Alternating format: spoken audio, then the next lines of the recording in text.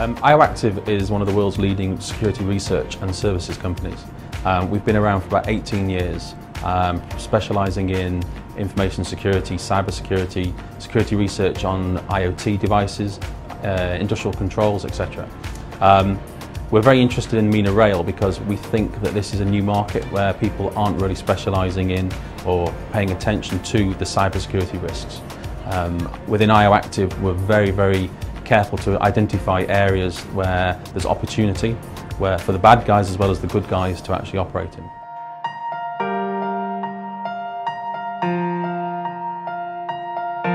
It's definitely a growing sector. As the world gets more interconnected with IoT, and IoT is not a new thing, all it is someone's giving it a new name. So with the world getting super connected, there are 25 billion devices around the world at the moment.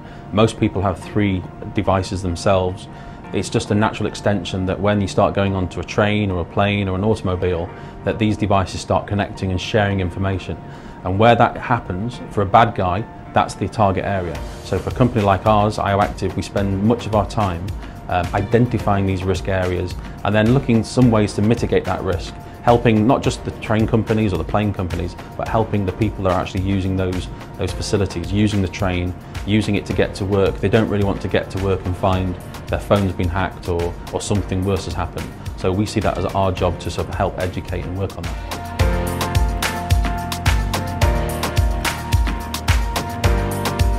Well, as I said in my presentation, we did a semi-hypothetical scenario where we created a rail company. The rail company had driverless trains. The train system talked to the local taxi company, and it helped customers do that last mile journey.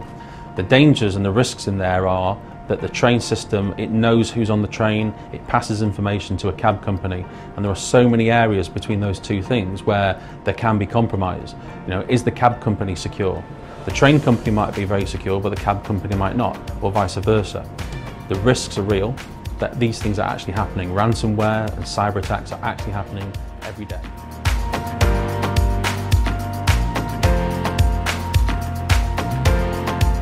Many things. They can sell the information, they can use the information to blackmail and extortion. They can actually use it for much deeper things. So what you'll tend to find, or you do see a lot now, is this sort of supply chain attack where I'm not after you, I'm not after your company, I'm after the company you supply. But the way I get in is by compromising something about you.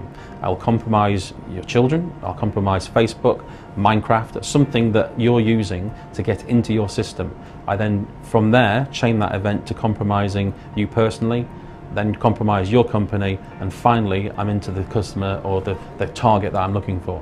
So people the bad guys chain these events together, and therefore you've got to understand that you're part of a much bigger picture.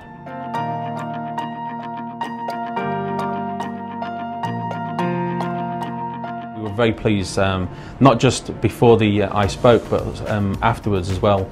We were very pleased with the level of decision makers that came up to us.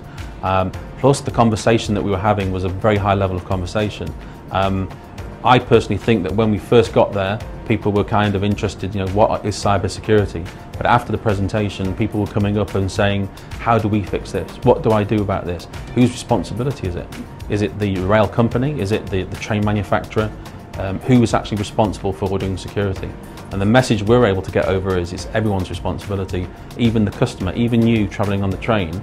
It's your responsibility to make sure that that train company or the cab company, whoever, is looking after your information carefully and responsibly. Yeah, very not welcoming either, but very ready to have conversations. And we've already had follow-ups from several people of very senior people looking for us to help them not fix their problems, but first of all to identify their problems.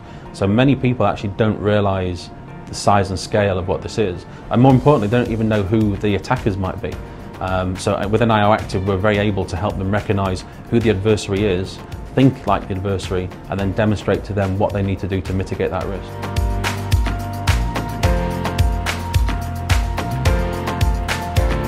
Starters regulation, very important. We found Eamon at DLA has been very useful in terms of he understands the data regulations. He's able to actually express that to people. So he sets the standards or the rules of what has to happen. From our side, we can come along then and demonstrate how someone might compromise that, how we can help mitigate that and sort of put in play a level of control and procedure that you can then sort of make sure you conform to that regulation. But finally, with AIG, if something does go wrong, AIG specialise in that risk assurance and risk management area where something's happened, so we can actually put something in place. So the three of us work very closely together. Even if it's not just DLA and AIG and IO Active, the three areas should work very closely together: regulation, risk mitigation and risk management.